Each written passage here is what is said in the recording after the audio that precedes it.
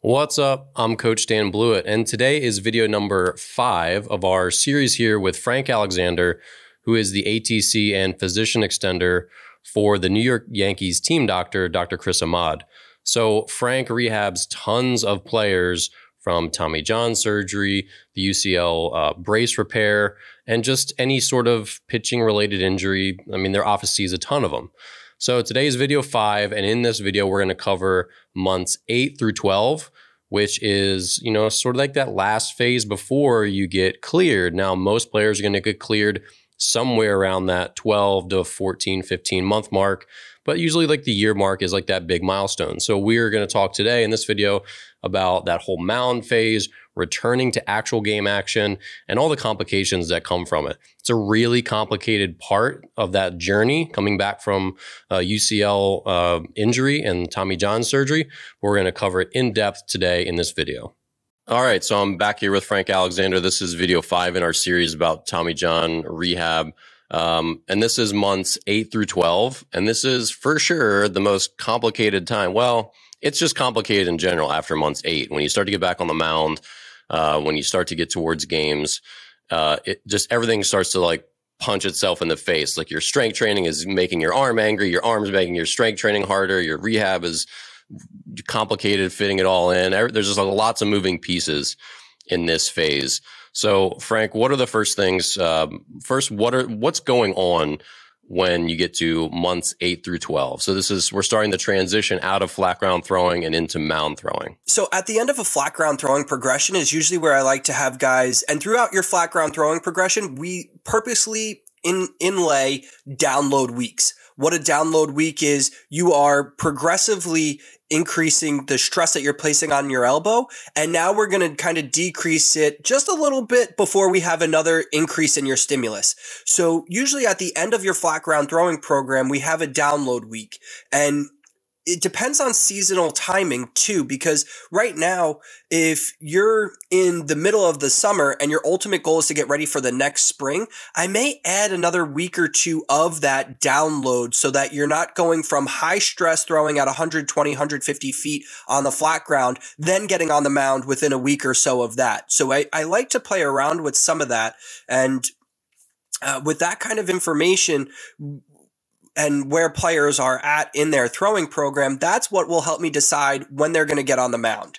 So usually once you're on the mound, and our throwing progressions that we have are kind of let the players ad-lib a little bit, because your first couple weeks on the mound, you're just throwing fastballs and changeups, everything that goes straight. We're not putting any undue stress on your elbow. We're not throwing sliders or curveballs, anything that's going to spin.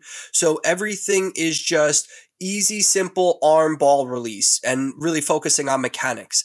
The one thing, like I said about ad-libbing, some players like to throw a flat ground or a short box, and then other guys like to throw a short box from the mound itself. So every player has a little bit of a different feel when they want to get back on the mound and what their typical off-season throwing program is going to look like. So I really kind of let the player, that's where I let them really have input into their program and really let them start taking ownership of it. Yeah, and this is complicated. Something that I was writing about years ago when I did my second surgery was just how you start to use, like you talk about perceived exertion in different players. So 50% effort, 75% effort, 90% effort.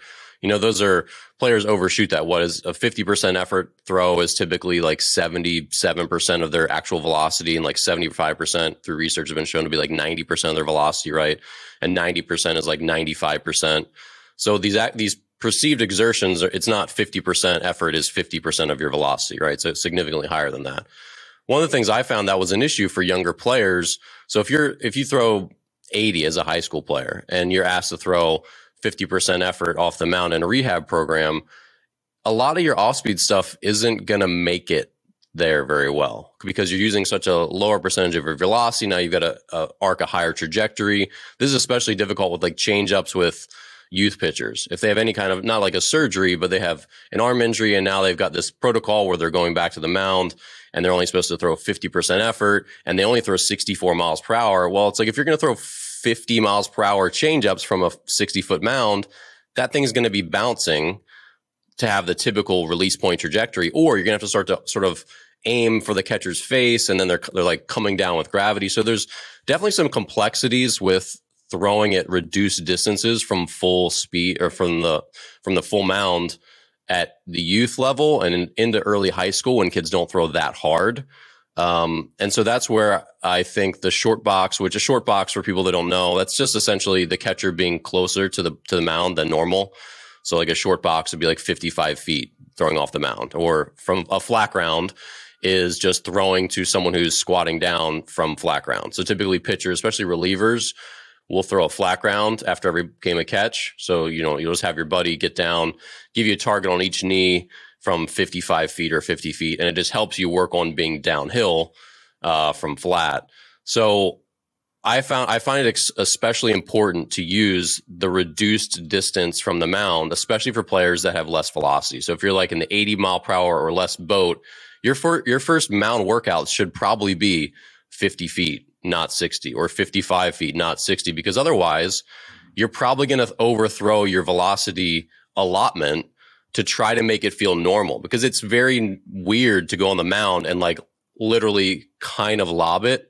Like once you're on the mound, it should be semi-firm, right, Frank? Yeah, you should really have I'm going to back up just a little bit here. And when we're talking about getting on the mound, you really have to have your mechanics under you too, because it's one thing to just get on the mound and throw again. You really have to be really working on your craft, and your first time on the mound, you want to make sure you have that good arm action, making sure, like we said earlier in previous videos, your first time throwing at whether it's on the flat ground or on the mound, it's not going to go perfect. You're going to be like, I can't hit water if I fell out of a boat. But, being able to have those mechanics underneath you, one, is going to give you a vote of confidence right there.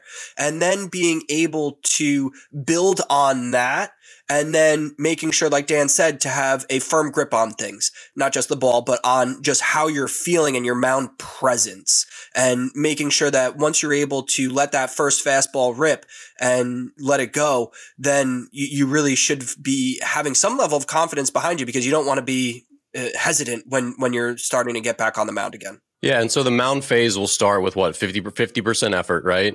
And that's hard for players to gauge. But again, everyone who's designed those throwing protocols knows that 50% effort is really like 75% velocity. So that's normal.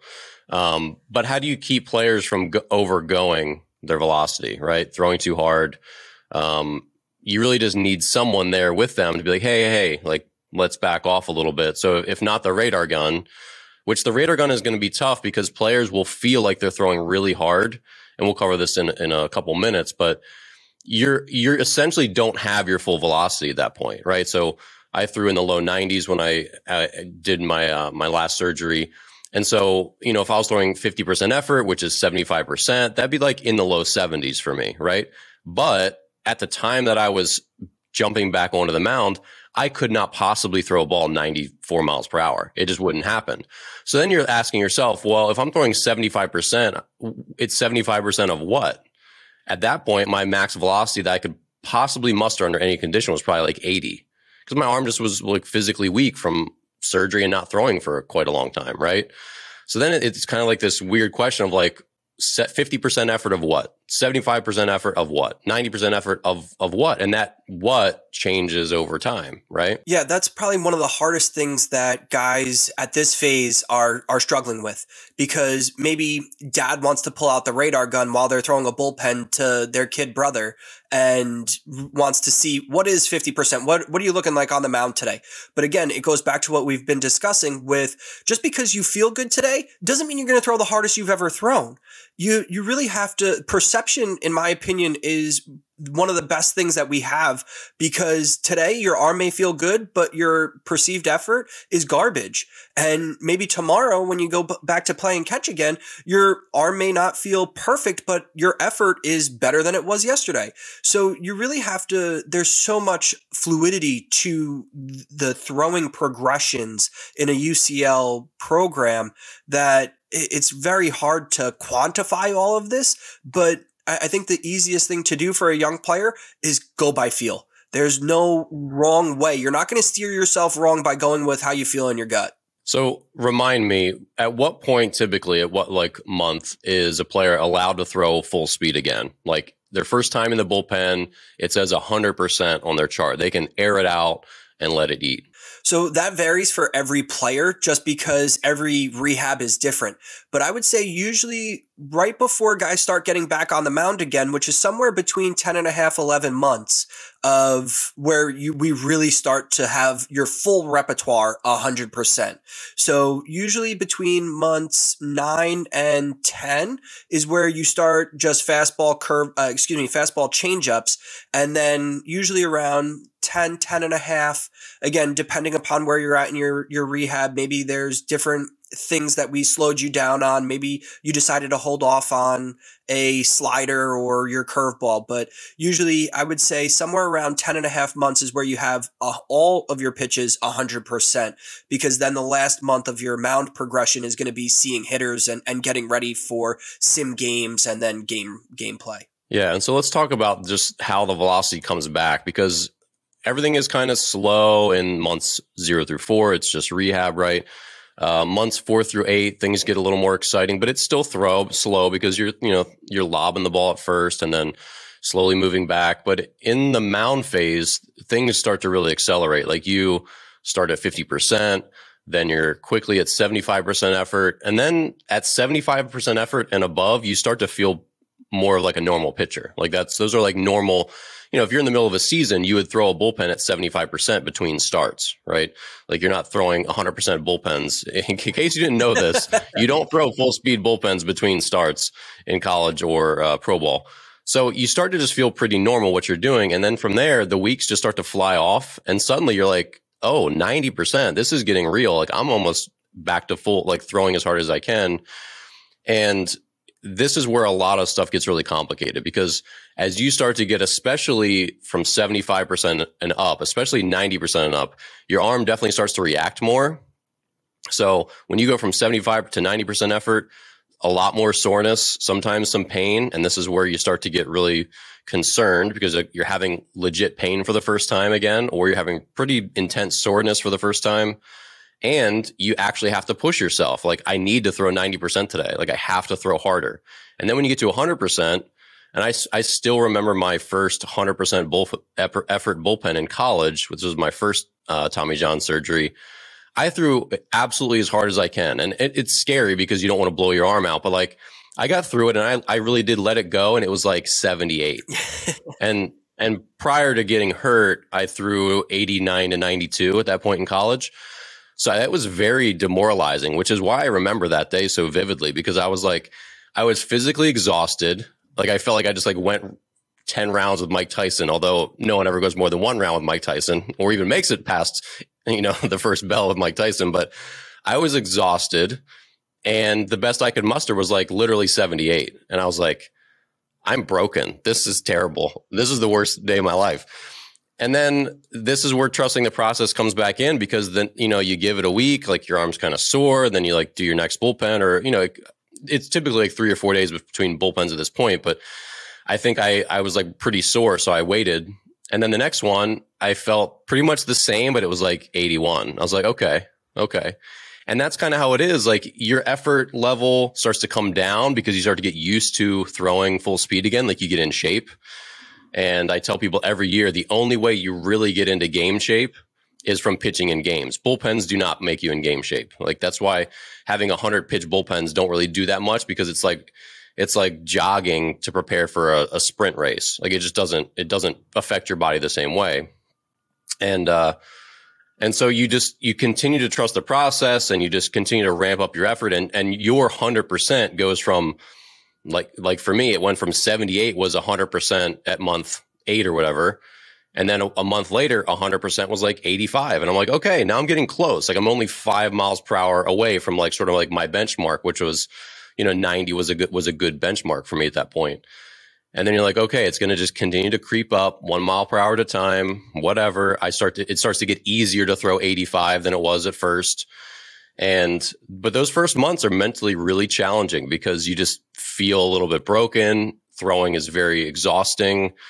and you're just not used to going that fast down the mound. Like you feel like you're out of control throwing 82 and you're like, oh my God, like this is the hardest thing I've ever done. Frank, do you get those kind of remarks from your players as they come to you in this point in the rehab? There are a lot of those similar concerns. And one of the biggest ones is I get guys texting me like, hey, I threw my first bullpen at 100% and I'm only throwing 77 miles an hour. I actually had a kid text me that at a big time Division I university, and he wound up getting drafted the subsequent year. But a lot of guys will say there is no one specific point in time, but it's like a light switch. All of a sudden, they don't know when it happens, where it happens, but they go from throwing 100% bullpens at 67 miles an hour to throwing 100% bullpens and they're touching 92. The one thing I will say is that a lot of young athletes will say, oh, I've been throwing harder than I've ever thrown before. And that's actually led other kids to say, hey, I need Tommy John surgery in the absence of injury just for performance enhancement. And that is not the case at all. There is not a surgeon in the world that will touch you in the absence of a true UCL injury. But when it comes from the mound and being able to really, when is that time that everything's just going to click?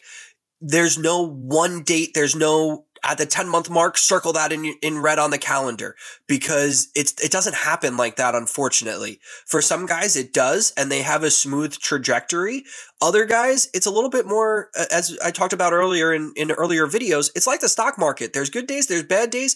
And Dan, you alluded to Mike Reinold and how he talks about different things. He actually put up a great graphic once where he said rehab, how it's perceived is it's just normal positive trajectory, and how it really should go is more like this. But then how it really goes is more like this. And there is no right way for anybody to say this is how it's going to play out. We have a lot of standardized benchmarks that we know that at this point you should be here, at that point you should be there, and kind of they're guidelines. And at the bottom of every one of our rehab protocols, throwing protocols, I actually put in italics at the bottom in bold with asterisks around it saying each individual athlete may progress at different paces, because just because it takes athlete A 12 months to be throwing 95 miles an hour in their game again, it may take athlete B 14 months.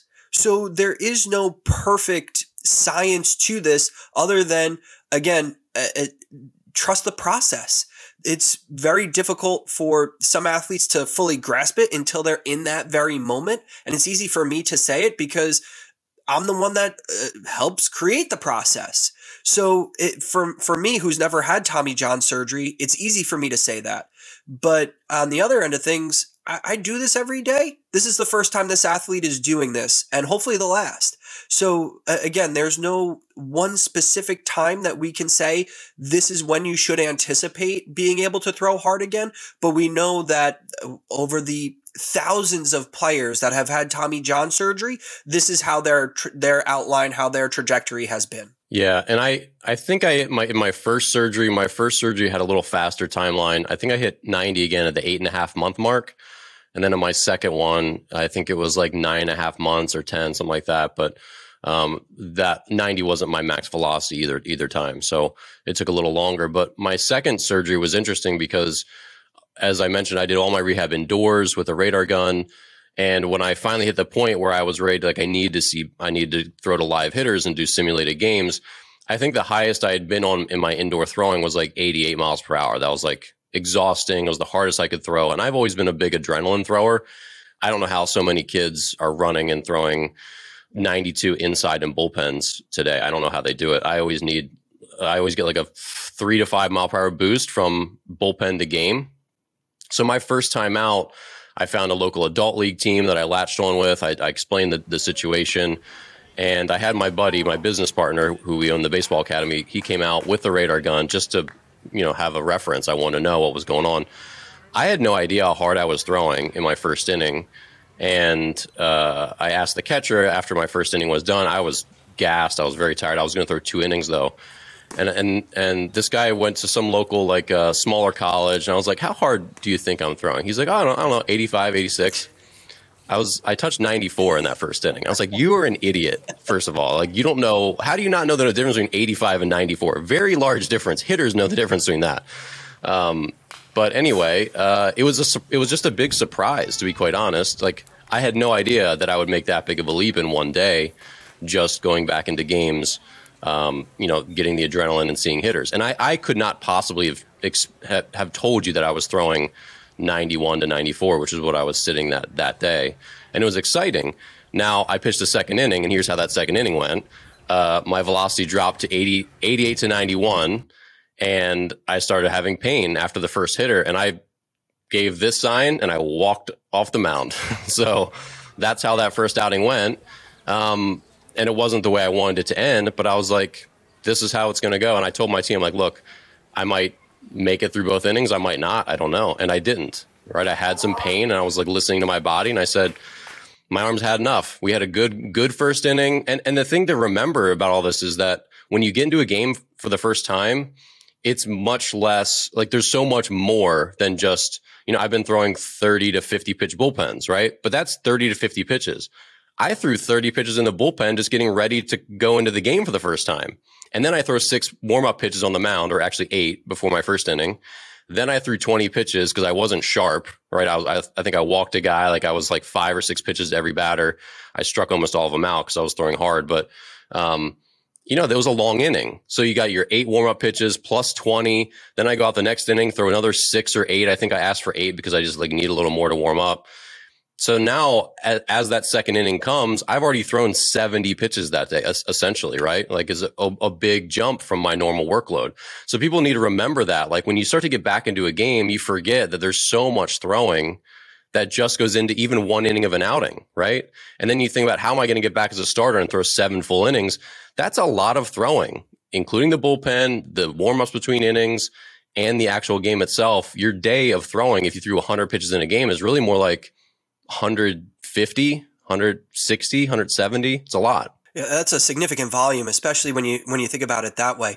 The one thing I will say about adrenaline is when guys get in there and they get a hitter with a different colored jersey in the box, all of a sudden they go from throwing 85 to throwing 93.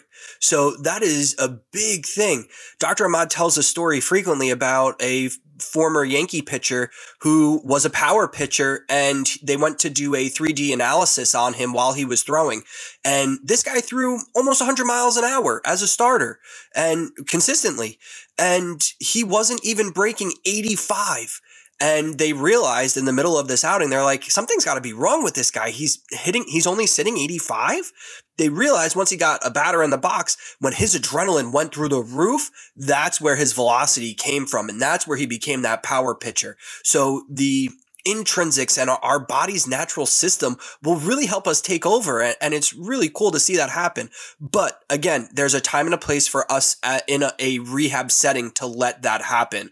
And to have somebody do that before the year anniversary for a full reconstruction is a little crazy. For the repair work, those guys are on the mound much sooner. So again, for them, they're on the mound. They're returning to games in this 8 to 12 month window following surgery. They should be back in games somewhere around 8 months. Again, seasonal timing, career timing notwithstanding. But usually within 7 or 8 months, they're back on the mound. So there's so much that we could talk about when it comes to like adrenaline and getting other hitters in the box. But when we're talking about just your overall mound progression, it's really we want to make sure that you're not jumping into too much too soon.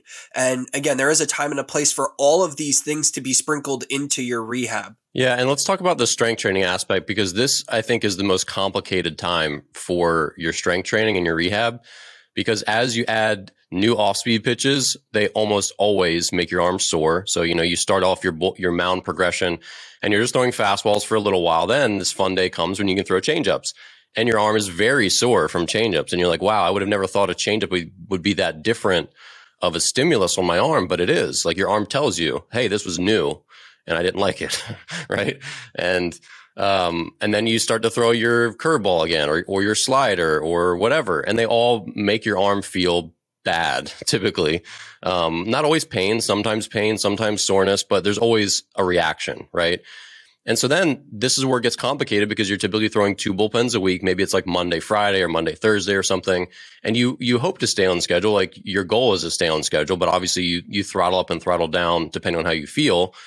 But say you throw your bullpen on Monday and you threw curveballs for the first time, your arm is super sore on Tuesday and you're supposed to do strength training. Now you're like, what do I do in strength training today? Can I do rows with 65-pound dumbbells like I was? Can I do a Romanian deadlift where I was holding, 185 pounds or whatever I was capable of doing before? Like you start to really be unsure of what the soreness means and how it interacts with these exercises in the weight room. Because holding a dumbbell when your elbow is sore from pitching, it's not like your UCL is impacted from holding a barbell, right? But your arm is still sore and it needs to rest and you want it to be healed and recovered for the next bullpen session.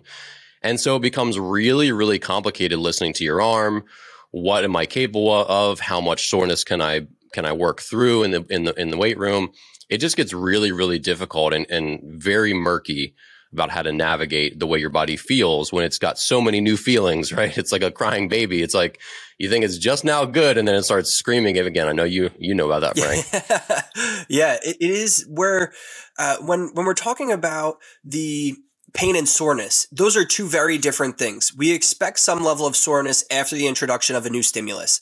Pain, if you're feeling this at any point in your throwing program, it's so hard to differentiate sometimes, especially for the younger athletes, between what is pain and what is soreness.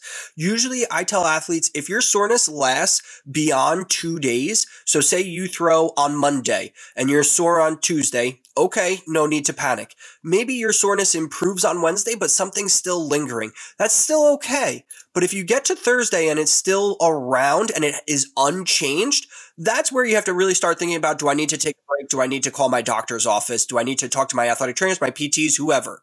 So once we get out of that 48-hour window, that's where, not that you need to be alarmed, but you need to be really like tuned in, like, hey, what's going on here?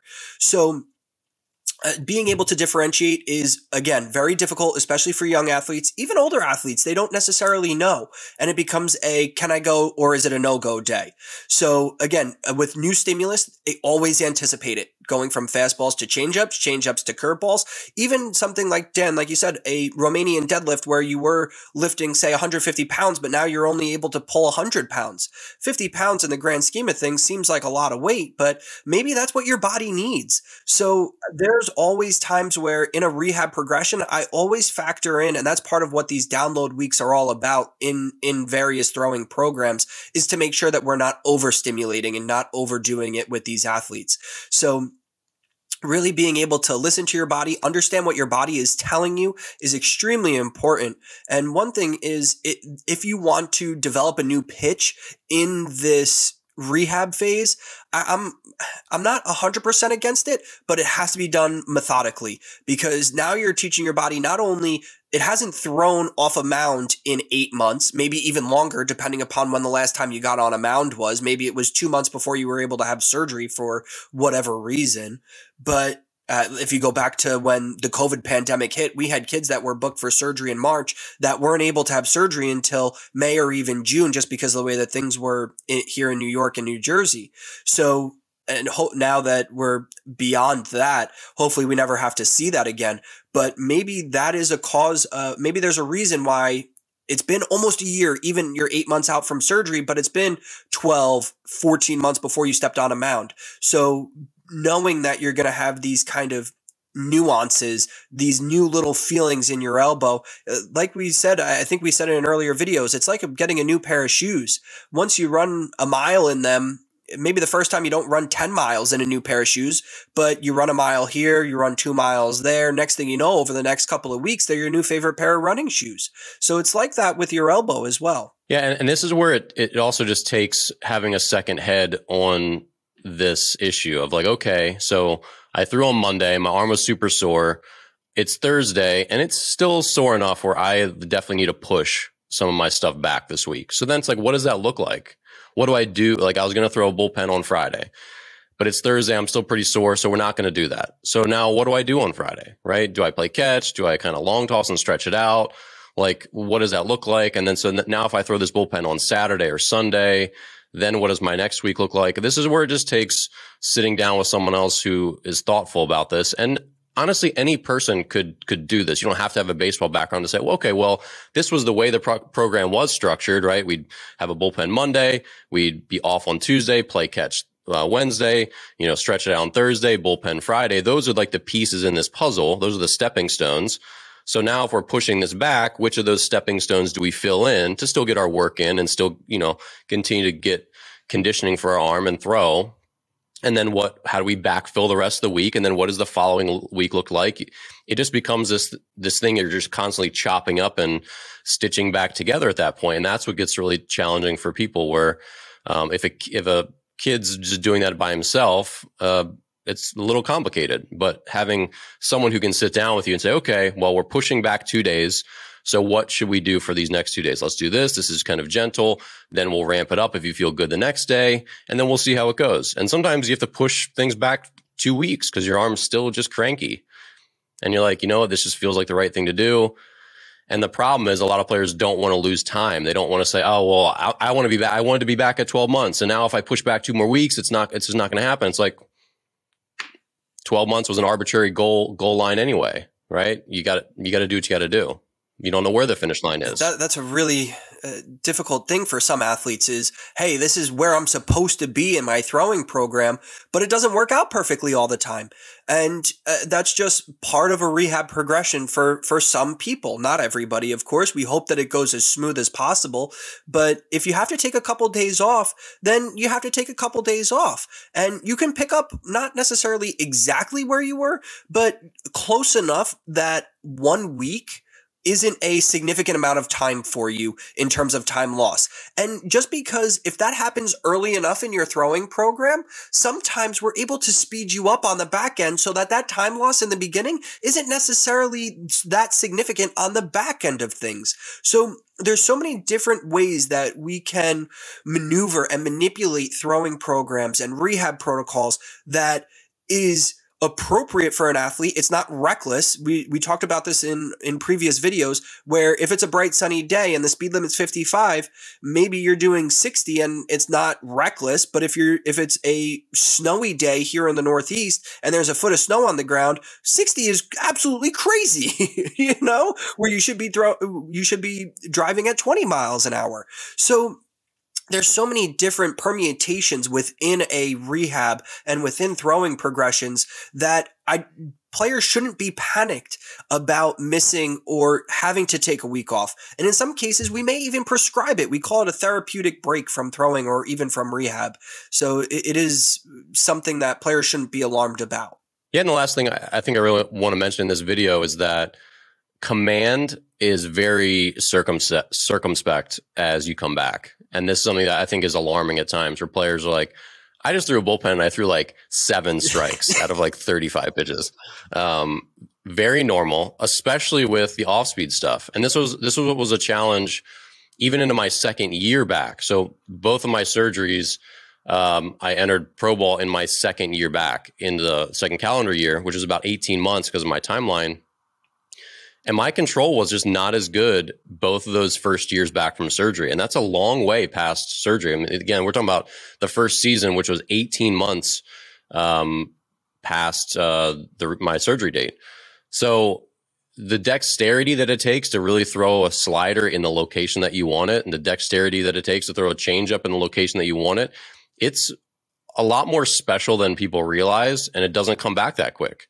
And especially in months 8 through 12, when you're throwing off the mound for the first time in quite a long time, and you have so many other things you're thinking about. You're trying to keep your intensity up, like you're worried about your mechanics. You're trying to keep your mechanics together, and now you're trying to throw a curveball for a strike. It's just a lot. It's a hard thing to do, and so it should be expected that your command of all 3 pitches or whatever you throw will be trash for a while. And the quality of the break of your off-speed pitches will also be junk for a while. Your curveball will just be flat and not very sharp. Your slider will probably be loopy and just kind of like a cement mixer.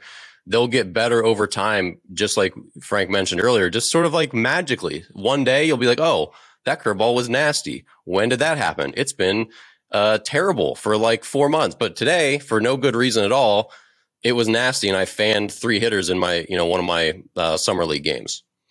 It just comes back when it wants to come back, and there's not a clear reason. I think part of the reason is because even when you think you're relaxed in your rehab, you're not really that relaxed. And I think when you're not really that relaxed, you're kind of like forcing it and guiding it, and just like the things you naturally do, the way your body moves, like pitching is such a whippy, loose but powerful motion. And I think you lose a little bit of that just being constantly somewhat tense coming back, because again, you're thinking of so much stuff and you're worried and you're hoping it goes well. And I think that just low level tension makes it difficult to throw that breaking ball the way you usually would when you're just out there competing and not worrying about any of that rehab stuff and your comeback. So the off-speed stuff and the command in general is something that we'll talk more in the next video of the 12-month plus phase. But it's a challenge. So just be ready for pitching to be exhausting, your command to be very poor, and there'd be a lot of frustrating things and a lot of feels and emotions and soreness and some pain. 8 through 12 is like just haywire, Frank. Yeah, just have fun with it. You're on the mound again for the first time in however many months. Have fun. Don't try to be outside yourself. Don't try to be the pitcher that you left behind. I'm not saying reinvent yourself, but really just be a kid again and have fun throwing off the mound and being a pitcher. And I remember being in the dugout and coaches yelling at our pitchers on the mound saying, stay within yourself. Don't try to overdo it. Stay within yourself, trust the process, and I promise you'll get through it. All right, so hopefully this was helpful. Obviously, months 8 through 12 are very complicated, as you can probably tell from us rapping about it. And if you have any more questions about Tommy John recovery, rehab, the surgery itself, leave us a comment below. I'll respond to all of them. If there's anything that needs Frank's attention, I'll be sure to shoot it his way. Definitely follow Frank on Instagram, Twitter. That's all in the description below as well. And you can follow up with Dr. Ahmad's team over in New York if you're interested in their services at their office. All right. Thanks again for watching, and we'll see you in the next video.